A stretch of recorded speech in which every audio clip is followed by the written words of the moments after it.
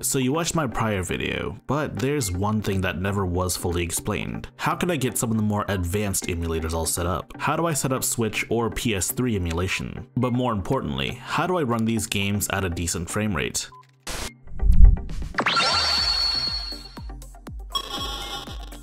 Welcome back to the Steam Deck Masterclass. This is part 2 of the emulation guide, focusing on Nintendo Switch, PS3 emulation, and also just general performance tweaks. If you haven't watched volume 6 of the Steam Deck Masterclass, then do yourself a favor and watch it before you watch this one, because this video will assume you've watched that video. Yes, it assumes EmuDeck is already installed. And while you're at it, if you haven't already, why don't you check out the entire Masterclass series. It has some great tips for new Steam Deck owners, as well as existing Steam Deck owners as well. And if you like this video or any other of my videos, please like and subscribe and spread the good gospel of high-tech lowlife. It lets the YouTube algorithm know that I'm doing good and that you're enjoying the video. You have EmuDeck set up, now it's time to talk about PS3 emulation.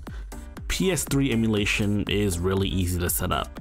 Well, that is after you install EmuDeck. To set PS3 emulation, it's recommended that you go into desktop mode and launch RPCS3 to begin with. As you can see here, I've already got RPS3 all set up and stuff, but we're gonna go through the process of installing the firmware once again. It's a simple matter of downloading the latest PS3 firmware, of which you can easily find on Sony's official website. We're gonna go ahead and download the final PlayStation update, which should be update 4.90. RPCS3 should initially prompt you to install the firmware, but in case it doesn't, go ahead and press File and press Install Firmware. Select PS3 updat.pup and it should install. It'll also go through this screen of compiling PPU modules, which you cannot skip. It doesn't take too long for the firmware to compile PPU modules, but you'll have to repeat this process for every new PS3 game that you install. Obviously, due to the complex nature of PS3 emulation, you cannot skip this for any of those games either. Also worth mentioning is that EmuDeck changes some settings within each emulator,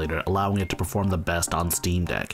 Or, well, the best it can perform. There aren't too many game-specific tweaks that are required, but for those that do, like Demon's Souls, you should check out the RPCS3 wiki. Some games do require specific setups, and while there aren't too many cases out there, the wiki will tell you exactly what settings need to be changed. As for PS3 DLC tends to come in the form of package files. In order to install DLC and game title updates, you'll need to use this install package option. You'll then want to select the package you'll want to use. I think PS3 was fairly simple. Now it's time to talk about Switch. With Nintendo Switch emulation, things are a little less legal. For Switch emulation, you'll need 3 things. You'll need the prod key, title key, and firmware.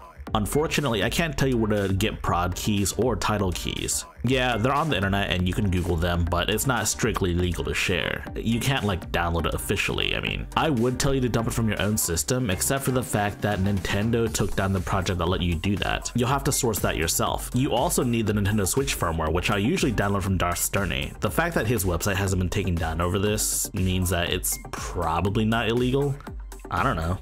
Whatever the case is, you'll want to open up the Yuzu folder. Once you download the firmware, you'll want to extract all of the files in this zip file into the registered folder. Once you do this successfully, you'll be ready to game. That is, assuming you provide your own ROMs. Installing updates and DLC is a very similar process for Yuzu. You would just have to select this Install Files to NAND option. This one's a bit of a shorter episode because I just wanted to devote this to PS3 and Switch emulation because those tend to be the hardest ones for people to understand, even though personally I think they're the easiest ones to set up.